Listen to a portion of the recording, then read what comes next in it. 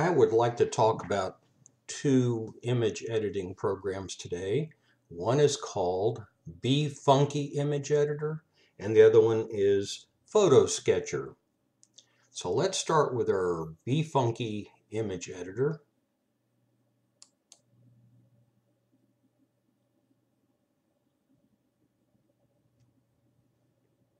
Select Photo Editor.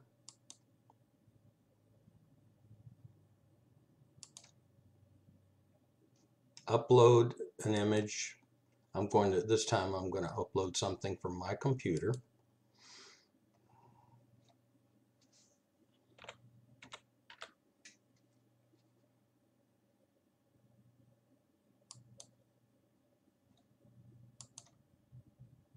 Okay. Here we have our cat picture. And what I want to do is create a nice watercolor effect today. There's many other choices. If you look in the artsy section, as you can see, there are many things you can do: cartooning effects, gouache, impressionists, so on. So let's just focus on watercolor for today.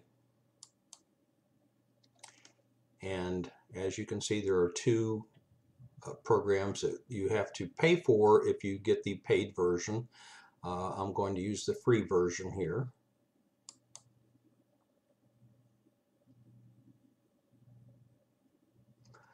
I'm not too happy with the effect here. It's a little too chunky looking, so I'm going to go into the settings mode and make some adjustments. I'm going to bring this back about halfway, add a little more detail.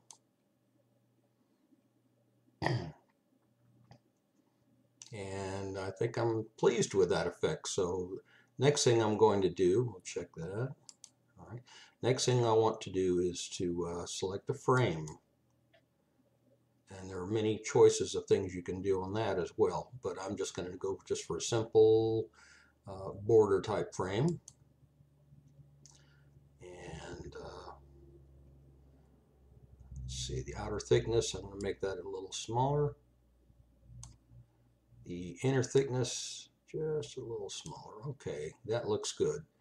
All right, so we can just save that. Go to save. I'm going to save it to my computer.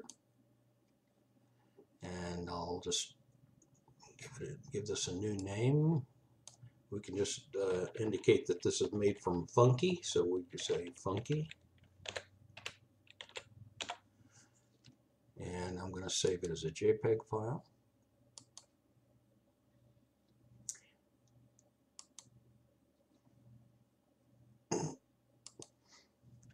Let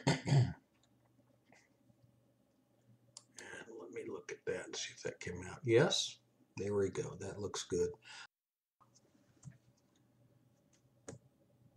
Now we're going to look at the program using a Faststone image viewer here called Fotosketcher. Okay. Now I have in my edit mode here, I have the different programs loaded, and Fotosketcher is right here.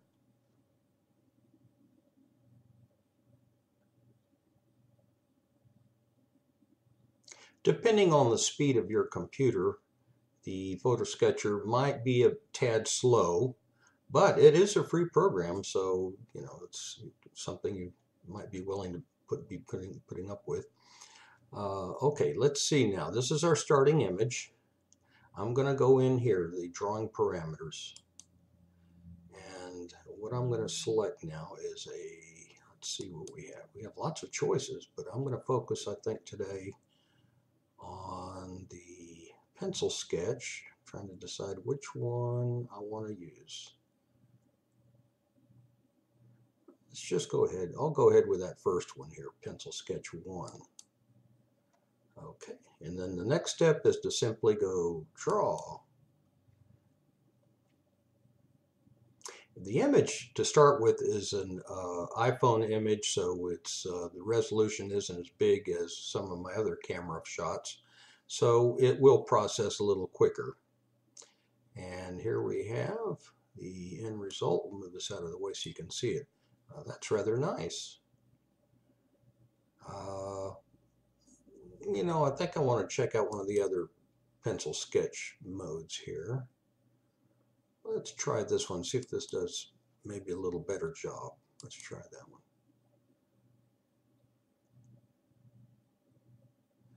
That's a little different. Okay, well, it's just a matter of taste, whichever you prefer. So I'm going to go ahead and save that. Go to File, Save Image As, or Control S. And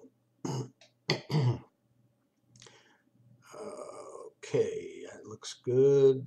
We could change the name later if we want, or just leave it if you want. Doesn't really matter. I'm going to save it to my desktop. And let's move this and see what it looks like on the desktop now. And there's our saved drawing, and we can make it fill the screen if we want. Or just do a Control R in this program, which will allow me to adjust the size.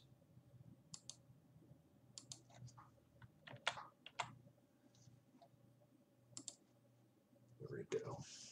And there's our finished cat.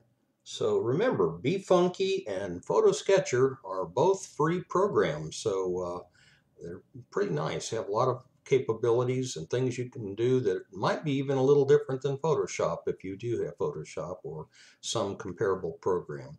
So enjoy using it. Have fun.